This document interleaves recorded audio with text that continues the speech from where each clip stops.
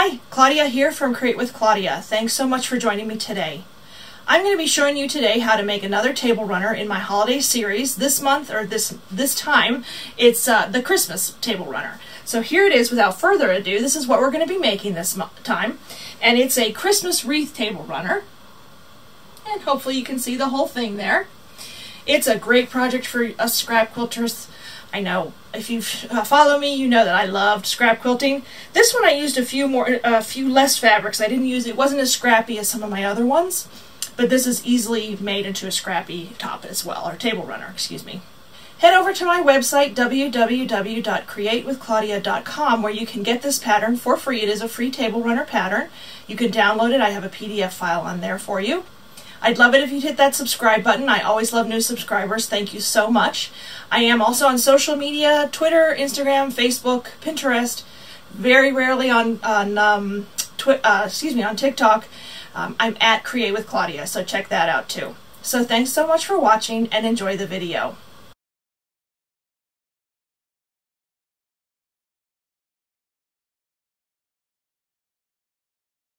Okay, so to make this table runner, you're going to need 3 different fabrics, or possibly 4, depending on how you want to color yours. You can use scraps too. This is great for scraps, like I said at the intro. But if you're going to do it this way, you're going to need 4 different fabrics. You're going to need the white fabric, and from the white fabric, you're going to need 3/4 of a yard for all of the background. I call the white fabric my background. For all of the red, you're going to need 1/4 of a yard, and that can be scraps or one solid piece like I used here. It's up to you. And then for the green, you need 1/4 of a yard, and that is for the wreath and for these little corner squares. Now you can see where I mixed it up a little bit and I used different colored fabric for the corner squares versus the wreath. I had this really cool pine needle green, which was perfect for the wreath, so that's what I used for that. And then for these little accent pieces, I used a different green. So for the green, you need 1/4 yard.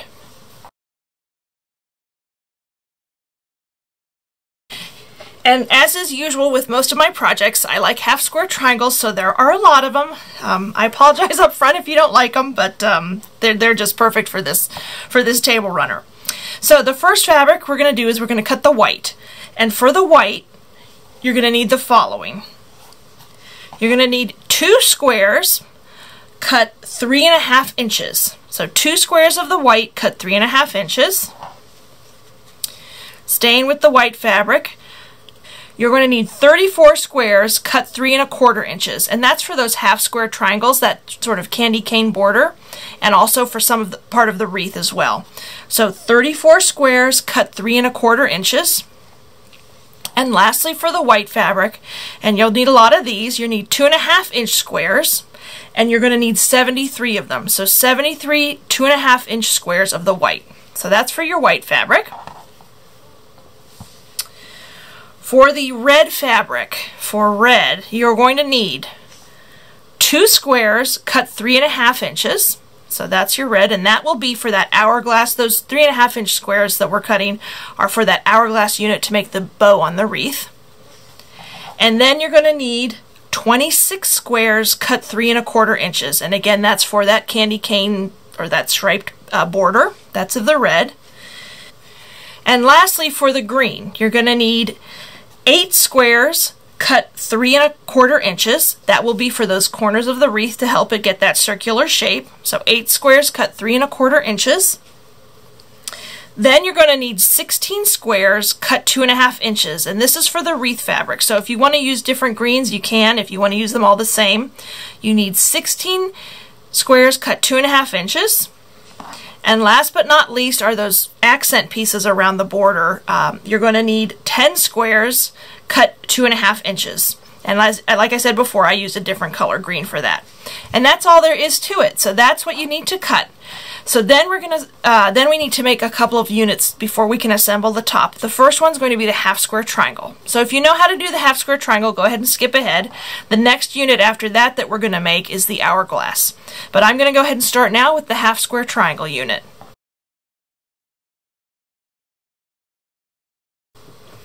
Okay, so to make the half square triangles, you're going to need all of the squares that were cut 3 1/4 inches in every color. There were some red ones, a few green ones, and then the white ones. And I'm going to go ahead and show you how to make it on the green and white squares. But what you're going to do is you're going to pair up each of your fabrics. You're going to have one of the background or one of the white and one of the green or red to make your half square triangles. So the next thing you want to do is you want to mark a line on the back side of the lighter fabric. And I'm just going to get my ruler here. And I'm using a pencil. I normally wouldn't use a pencil, but for you to be able to see it better on the camera, I like to use a pencil, and I'll make it nice and dark. Again, I normally wouldn't make it that dark.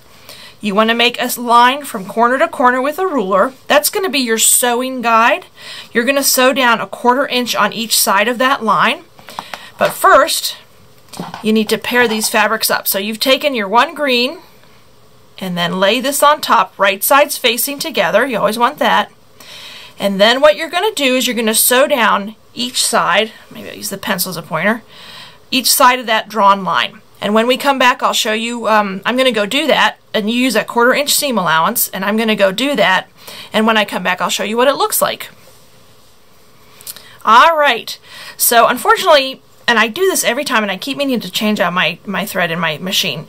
I have sewn, if you can see it, 1/4 inch down each side of that drawn line. You can probably see it better on the green. There you go, and you can just imagine that drawn line down the middle of there. And the next thing we want to do is cut this in half. So we're going to take our rotary cutter and our ruler. This is easy. And you're just going to cut down, and this time you're going to cut on that drawn line. And there you get 2 half square triangles out of those 2 pieces of fabric. So it's going to look like that. And I'm going to go take them and press them, and then what I'm going to do is show you how to trim them down, because you want each of your squares is going to measure 2 1/2 inches. All right, so I have done that. I have pressed it nicely, and now we're ready to trim it to 2 1/2 inches. So you're going to have a ruler like, well, you don't have to, but this is the ideal ruler. Is a ruler like this. It's a square ruler. I love these. It has that diagonal line drawn on it. I can match that up with this diagonal line. It just makes it really easy to cut these squares. So I'm going to find, first off, I want to find my 2 1/2 inch point here. So I have an idea of how big I need the square to be. But before I do that, I want to even off one edge. So I'm going to line up that diagonal line in the middle with that printed line on the ruler. And I'm just going to square this off so I have a nice starting point.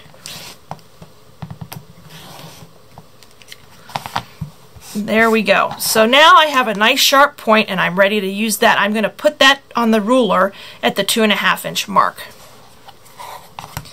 So here's my 2 1/2 inch mark here, and it sort of comes to a point on that diagonal line there. I'm going to try to line everything up. Sometimes it takes a little bit, and honestly, doing this on the camera, the angle's a little weird. Normally it's easier if you're looking straight down on top of it. But I think that's good. Then you're going to take your rotary cutter, carefully cut it, and there you have a 2 1/2 inch square. And you're going to need to do a lot of these.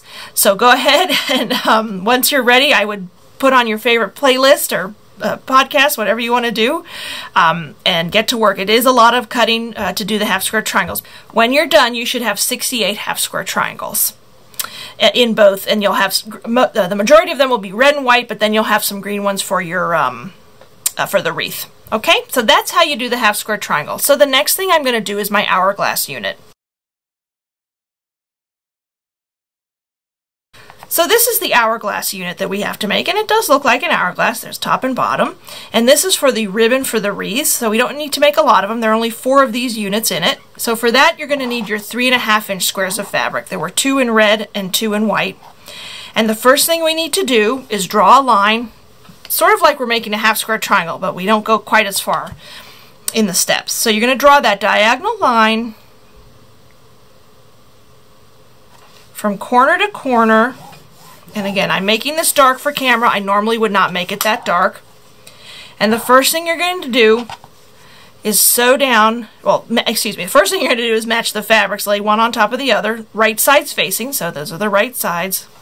Line them up, and then you're going to sew 1/4 inch down each side. So I'm going to go do that, and I'll be right back. Okay, so I have sewn down the sides. You cannot see it, I know, because of the white thread. So I'm going to flip it over. So you can just imagine that line drawn down the middle like so. And we're going to cut those in half just like we did with the half square triangle. And then that's where the similarities end. So we're just going to cut on that drawn line. And then what I'm going to do is press these open. I'll be right back. Okay, so these are pressed open, and the next thing you want to do is you're going to flip one over, and you're going to draw another line from corner to corner. Just like so. Got that little seam in there, so the ruler wiggles around just a little bit. So there's your line. And then you're going to place these right sides facing, but sort of with opposite. See how you can see that? The red will be facing the white and vice versa on the other side. And I pressed both of these to the dark, which is what you should do, and they will nest really nicely together. You want them, the seams just to butt up right next to each other. And then I will actually pin just so they don't slip when I'm sewing. And just make sure the other side's equal too, or not equal, but if it's nice and that it's just right up against each other. And just pin there, just so there's no slipping. And then again, you're going to sew 1/4 inch down each side of that drawn line. So I'm going to do that and I'll be right back. Okay, so let me take these pins out. There you can see where I have drawn down each side of the drawn line. This one you can see better because I'm using the white thread with you can see it on the darker one. And now we're going to take our rotary cutter and cut along this drawn line. Kind of like magic.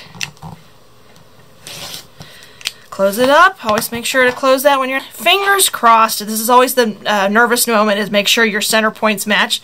Fold it over and whew, they do. They're pretty good. I'll take that.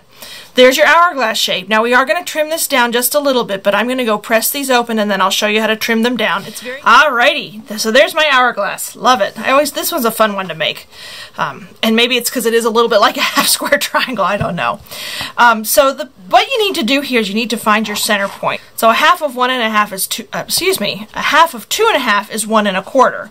So you're going to find that center point right here. There you go, where your 1 1/4 mark is.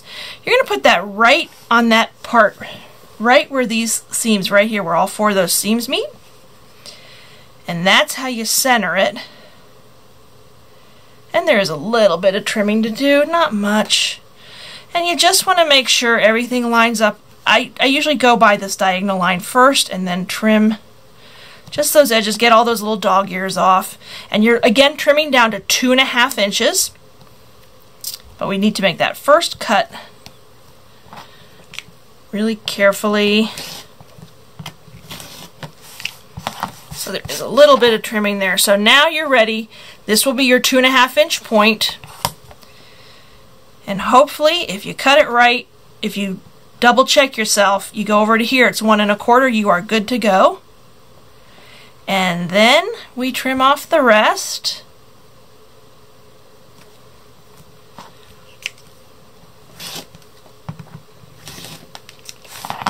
Ta-da!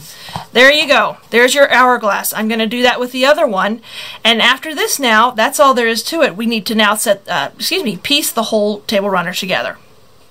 Okay, so here it is all laid out. Each of the little squares, it's all ready to be sewn together. You do want to be careful with this because it's very easy to get those half square triangles twisted around. So take your time, but I would piece it row by row like so, and then piece each of the smaller rows together. And then you have your table runner top ready. So here's the finished table runner top. I still need to quilt it and everything. I'm going to just do easy straight line quilting on this one. It's a really quick make. It takes a little while to sew the top together, but once it's done, the quilting is actually pretty simple. So this is how it turns out. I'll probably use the lighter green for my binding, and I'm just going to use a solid back. And when I come back, I'll show you the whole thing. So I hope you had fun making this table runner with me today. I'm going to show you one more time. This is how it turned out. You can see I use the lighter green. I sort of pulled from those squares, those accent squares, and used that for my binding. And I used a nice pine needle fabric for my wreaths, and then some fun red for the candy cane and for the ribbon, and then white for the background. It's a lot of fun to do. I hope I've inspired you to give this table runner a try. Again, it is a free pattern and it is available on my website, so you can print it out and follow along with the layout. That helps a lot, especially with something like this where there are a lot of half square triangles. My website's www.createwithclaudia.com. Also, if you like this video, go ahead and hit that subscribe button. I always love new subscribers. Thank you so much, and I hope I've inspired you. I do bring all sorts of tutorials, patterns, tips, that sort of thing on my YouTube channel. I'm also on social media at Create with Claudia. So thank you so much for watching, and have a great day.